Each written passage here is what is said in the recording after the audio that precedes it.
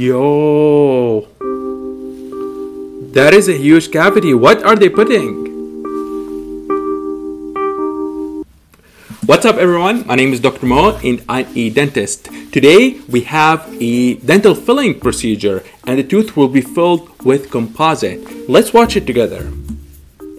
So they use something called as a caries dye, and here the healthcare professional is drilling. What appears to me, this is a class 2 type of preparation, which involves the surface which we chew on, that we call that the occlusal surface for molars, and also a proximal or an adjacent surface. As you can see, some people say like in between the teeth, and they say keep reapplying. They're reapplying that caries dye, and we're refining. Look at how very particular and specific the operator here when they're doing the caries removal, and how careful as well. It looks like a drill that's just going, but actually it's a slow and gradual movement. Slow not in terms of how fast the burr is revolving, but slow as in how's the dentist operating, because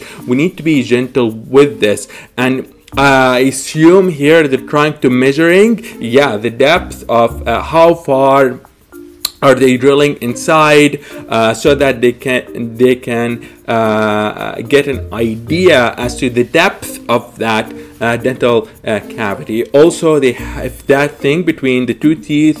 We call it a wedge. From the appearance of this, it looks like a wooden wedge. And we have different types of wedges as well. Again, the operator is going deeper. They're drilling the areas, I guess, heavily stained by that caries dye that they removed. And it looks like they're proceeding forward and reapplying. This operator is being really careful as to avoid leaving really any remaining, at least active caries, I would assume, because there's something called as active, something called as arrested caries. I will expand on this on a different episode, but I will give you a high level, let's say, explanation. And look at the zoom, and these are some deep cavities. With regard to active caries, I think about caries that is actively progressing and bacteria are growing in there and they're going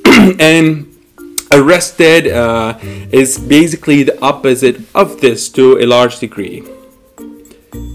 So we check with the mirror. If you're wondering what is this bluish thing, we call that as the rubber dam. And again, we're checking both cavities. Looks fine. Again, these appear to me as very deep cavity. And here we have the filling result. Looks pretty good. I guess needs finishing and refinement, as the operator here is doing. If you're wondering what is this metal thing around the tooth, it's a rubber dam, a clamp, and the blue sheet is a rubber dam sheet actually. And what they're doing is refinement. I'm watching things in the mirror. Okay, thank you everyone for watching. That's all for today. Don't forget to subscribe.